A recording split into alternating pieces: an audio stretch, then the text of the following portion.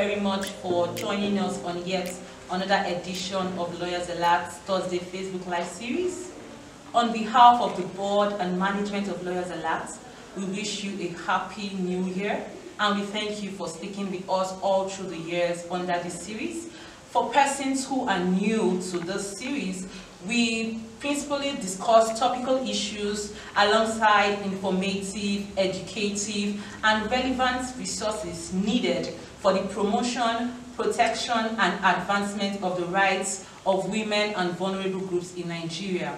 My name is Roselyn Ogene-Brumem, and for today's topic, we'll be discussing Lawyers Alert and the new year going forward. What should be expected of us? What should you look out for? I'll principally be discussing the topic of today under Lawyers Alert's 4 broad thematic areas, which is the gender and human rights, elections, democracy and good governance, campaigns and movement building, then security and access to justice.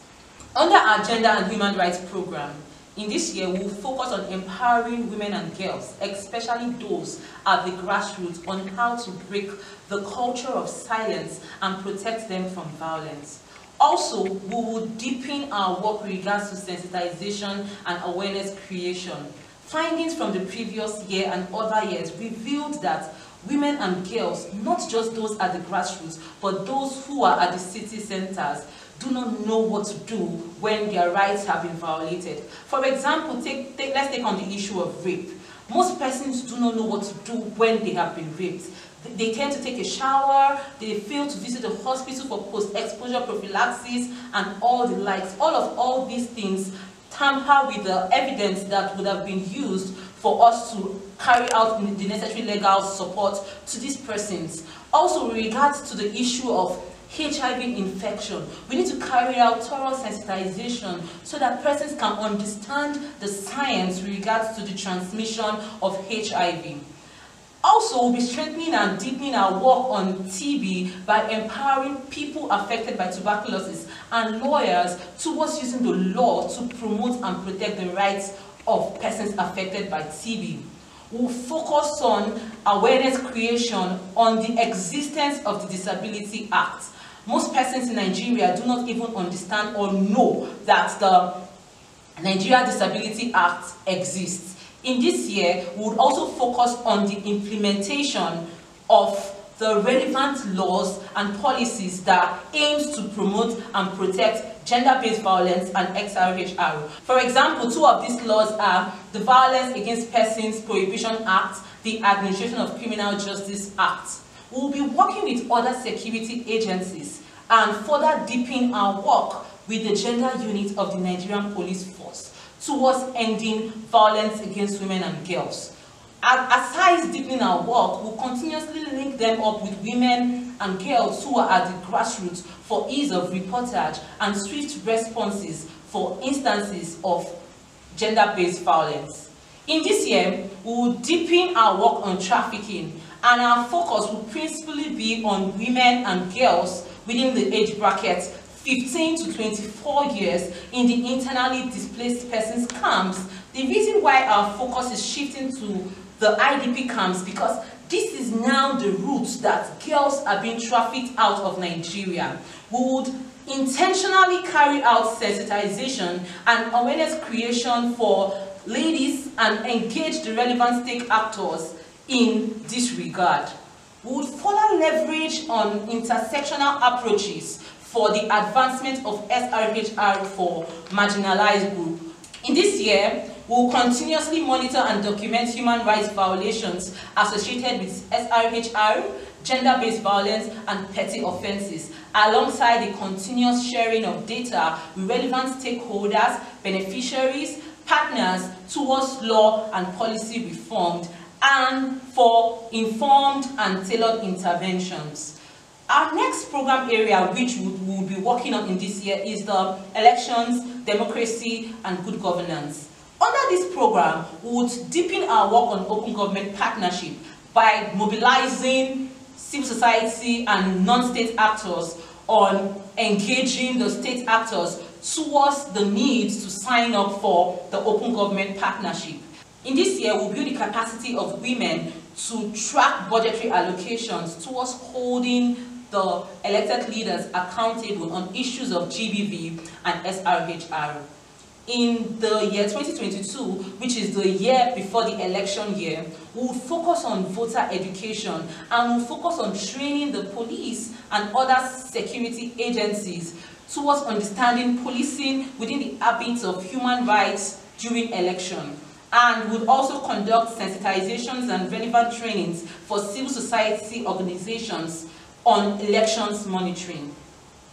Under our campaigns and movement building program, we'll build the capacity of grassroots organizations and emerging leaders to continuously advocate for SRHR.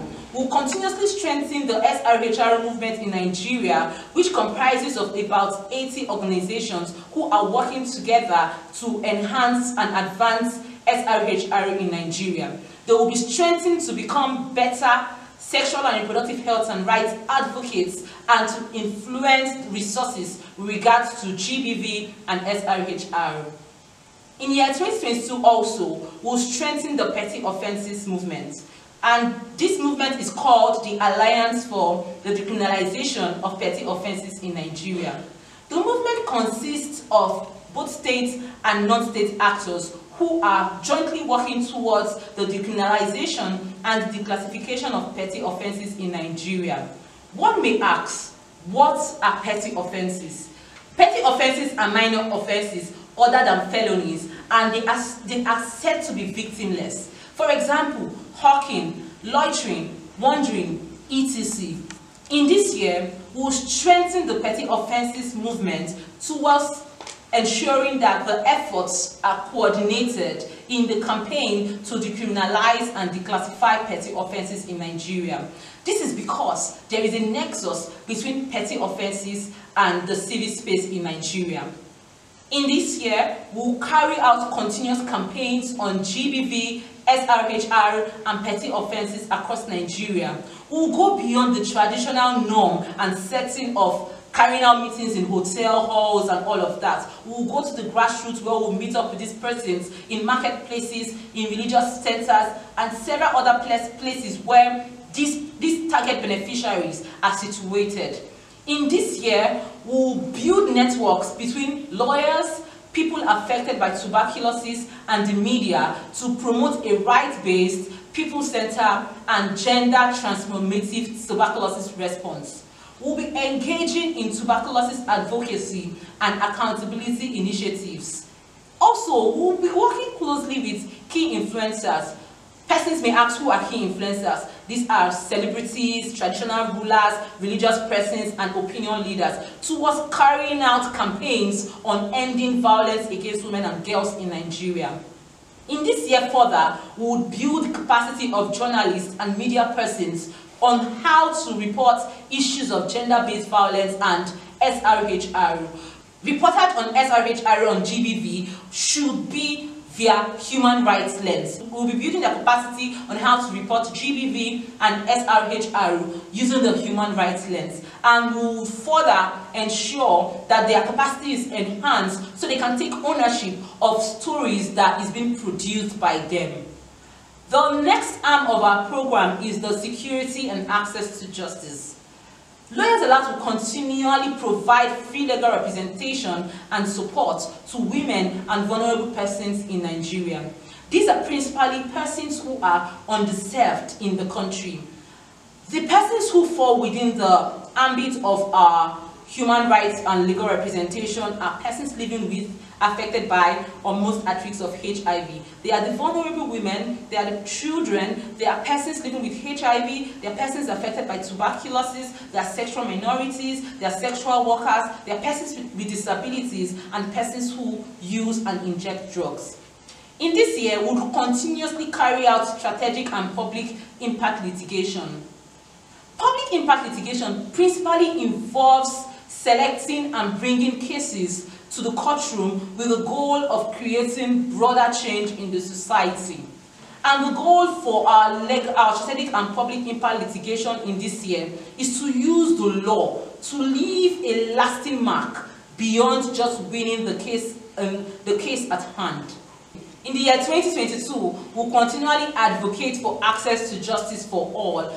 through carrying out interventions that aim to tackle stigmatization and discrimination of vulnerable persons alongside decriminalization of punitive laws and policies that exacerbate inequalities and drive HIV infection.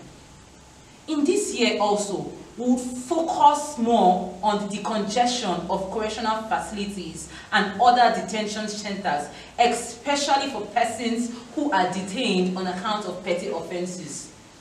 In the year 2022, we will engage and sensitize the judicial sector on their social engineering responsibilities.